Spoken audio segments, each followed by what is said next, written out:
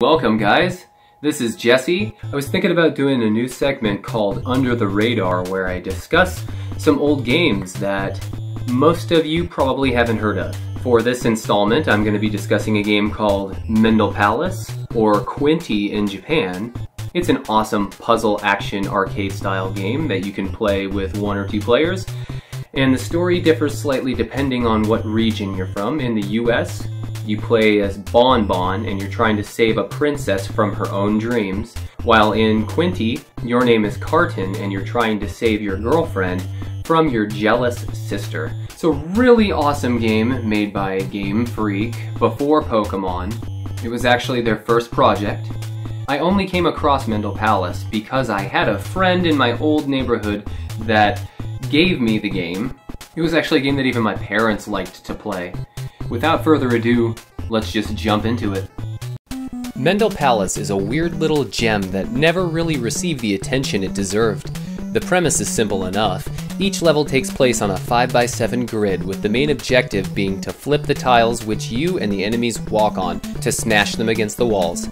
You also collect stars, which work very much like Mario coins. Collect 100 and you get an extra life. Flipping tiles can also reveal secrets, both good and bad. Also secret bonus levels you can find that will pretty much guarantee a 1-up. Across the 9 different areas of the game, you'll find a very unique variety of enemy dolls, ranging from sumo wrestlers, swimmers, ballerinas, to copycats that only move when you do, and artist dolls whose paintings come to life and come after you.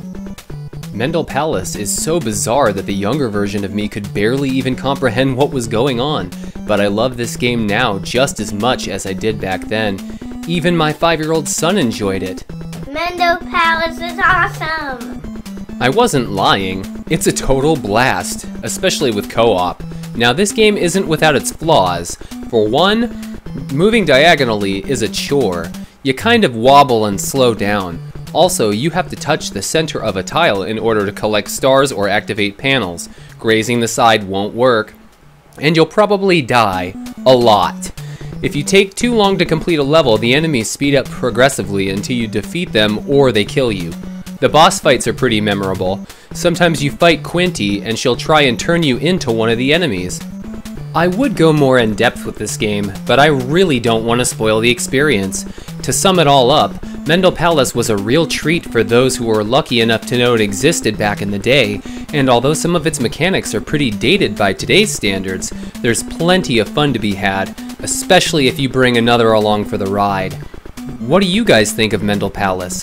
Do you have any suggestions on other games I should feature in a future installment? Be sure to leave a comment below, and thanks, as always, for watching.